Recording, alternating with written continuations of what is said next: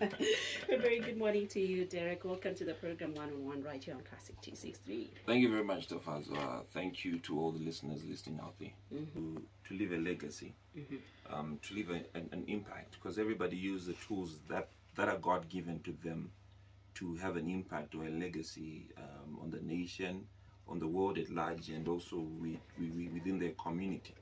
And for people also to be able to listen to music. People are going through a lot in life nowadays, so I don't really focus on serious themes in a serious way. I take a very serious theme, I put a bit of humor into it, a bit of euphemism, alliteration here and there, and then we come up with a song in the style of Derek Mpofu. Second, I'm also a proud cultural African. I love my totem, Tisona Mofu. Very proud of my brothers and sisters out there. So you've also seen recently on social media, I've been rebranding slowly from just Derek Mpofu to Yemukono. Because Derek Mpofu is a person, but Yemukono is an alter ego that is related to something that I am, which is a mofu or shala. So it allows me to express myself a bit more by taking into account cultural perspectives, taking into account the environment. You know, our totems were given them so that we could also take care of our biodiversity. And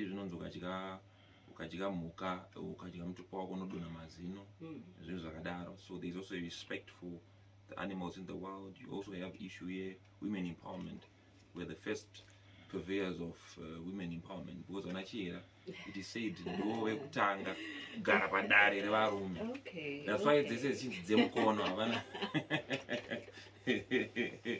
Yeah. Okay. So kutonga kwasho kwakatanganisu where women are being empowered, and there's a whole feminist movement nowadays which seeks to say they're empowering women. But I'm telling you that centuries ago, a certain totem called the Laera or the Mofu started off. Yeah, we started off with that. Really? Yeah. That's interesting. Exactly. Derek, there are a number of initiatives that you have pioneered related to environment conservation issues that include the Green Concert and also the annual Environment and Health Awareness campaign that focuses on change of social behavior among Zimbabweans through music. Yeah. So maybe just take us through some of your initiatives in your endeavor just to advocate for environmental awareness campaigns through music. Okay. On the musical side, I did the first full environmental album in 2013. It was called Mr. Green Ambassador, sir. Yeah. After my appointment as the Green Ambassador. That was my sort of way of giving back to the community in terms of awareness, teaching people on a lot of issues. Then, environmental issues were not really a big issue. We did not have the monthly First Friday cleanup that the president leads now. We did not have the consciousness to be able to deal with litter issues as a community. Everything was sit of Harare this, sit of whatever this. They are not collecting bins, but there was no active, sort of aim or active direction by the community at large to sort of want to what can we do as a community type of thing.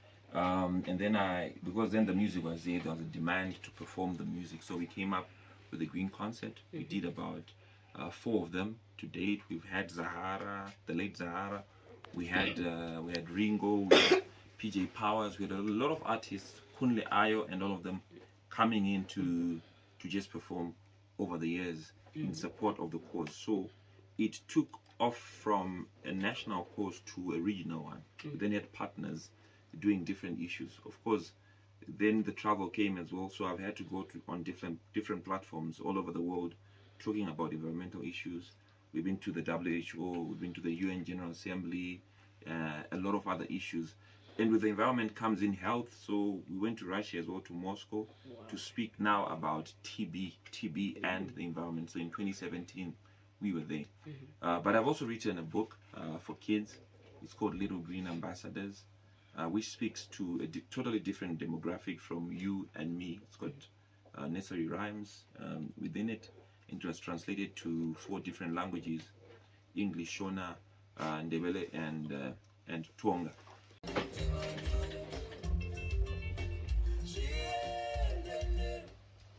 All right, that's a beautiful track there, Derek, a track that you featured, Ja Praiser, and track titled Visa. Yeah. Yeah. We were literally talking about a lot of loads, or a lot of dead weight that we carry around from past experiences. When somebody's getting into a new relationship, they carry a lot of dead weight. When someone is going to a new job, they carry with them the experiences of the past. So what we're talking about is simply to tell people to take it off, and just be yourself. Yeah. Forgive those who have wronged you in the past. Let go of past traumas. It's sort of like a song that advocates for internal healing before it starts to reflect on the outside. Well, you use creative concepts and as well as the media to reach out to people on environment and health issues. How do you incorporate the environmental themes and messages into your music? Well, when we started off doing environmental music, I would say myself, Pax Gomo, and a few other artists, it was unheard of to sing a song on Marara or a song on wetlands and whatnot. And I think that worked to our advantage, because of course now it's become commonplace for artists to do such things.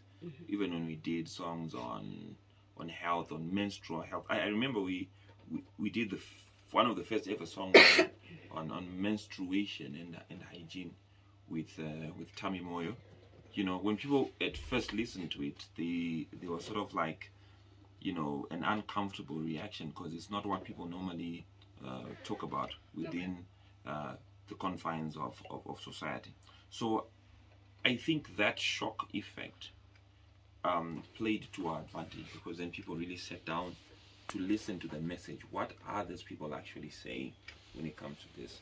What are these people actually saying when it comes to music? So it created a demand to appear on public platforms, to talk about the music. Then the media came in. Social media as well has grown over the years. How do you balance your music career with your activism and advocacy work as well? It's been difficult. As the portfolio has grown, it's been very difficult. And then when you think it's very difficult, in comes the traveling as well.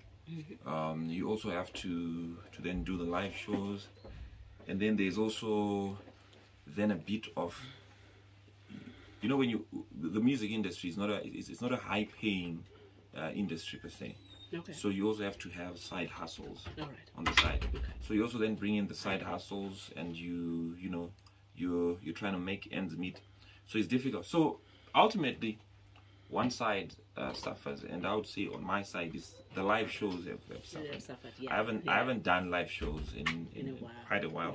I've attended live gigs by other artists. I've been called on stage to perform with them, but I haven't really done any show that I have headlined as Derek and Pof.